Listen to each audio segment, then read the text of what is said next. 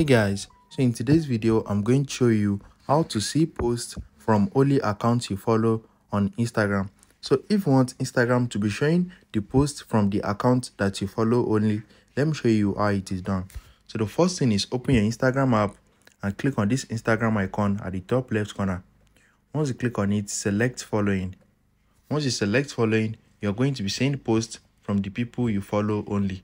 So if you found this video helpful, smash the like button and subscribe to my channel. Thanks for watching.